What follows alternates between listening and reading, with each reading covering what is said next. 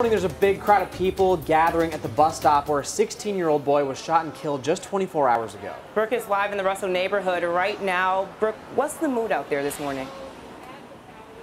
Right now, we just heard them chant Tyree Smith's name 3 times. The only light illuminating this block right now is the candles that they're holding. It started with just one man we spoke to earlier on about an hour ago, Vincent Henderson, and now has grown to a couple dozen people who have tried to come up with solutions. Parents, neighbors here across West Louisville from 20 blocks over have come here. They said so many people want to change the world, but the reality is you have to start with your block, and that is what they are doing here.